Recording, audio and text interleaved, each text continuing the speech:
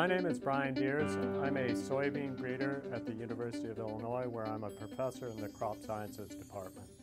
So as part of the Feed the Future Soybean Innovation Lab, we're working with breeders in 3 countries. So we're working with soybean breeders in northern Ghana at the Savannah Research Institute. We're working with a soybean breeder at the Jimma Research Institute in Ethiopia, and then also a soybean breeder in Malawi that's working for IITA. The soybean breeders in Africa have lots of challenges to work with. As you can imagine, there's infrastructure problems, there's equipment problems, there's problems with not having the right technical help. So to give you some examples, one of the issues is with just equipment for breeding programs. You know, soybean breeders in the US, what we use is our combines to harvest plots. They're doing absolutely everything by hand. So they're harvesting the plots by hand, and they're threshing all these plots out by hand. So one of the solutions we're providing is that we're sending just simple threshers that they can use in their programs. And these are very durable pieces of equipment. We have similar threshers at the University of Illinois that are over 40 years old. So hopefully that they will be able to maintain these and be able to use these over the years. And what that can do is really help their throughput in terms of evaluating more potential varieties. Plant breeding is really a numbers game. So in order to make progress in plant breeding, what you need to do is develop and test a lot of potential varieties to identify those that are the highest performing.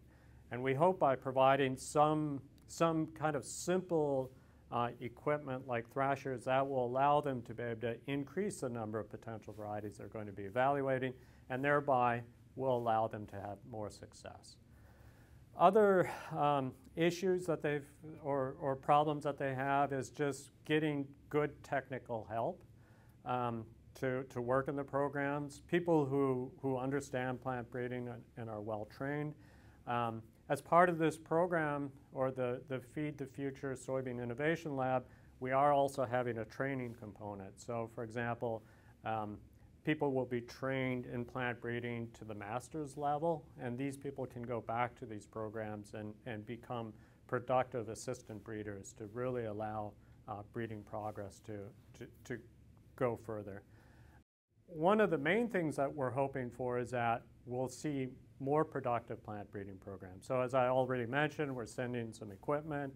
In 5 years, this equipment still should be usable, and they'll still be able to use this far into the future.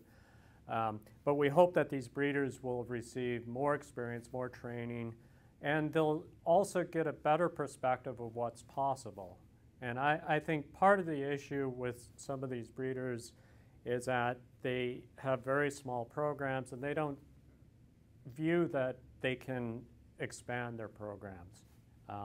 And by providing them, some more training, some technical help, I think they'll be able to realize, hey, we can actually, with the resources we have, do a lot more. We hope that in the future, the impact of this will be that the farmers in Africa will have some higher yielding varieties that they'll be growing. As a soybean breeder, I think more about just the technical issues of breeding. And so as part of this meeting here, I'm learning a lot more about some of the other aspects of development. So what are the other issues that we need to think about when we design and think about the priorities of breeding programs? We are always looking for private as well as public partners, and you can contact us through our Innovation Lab website.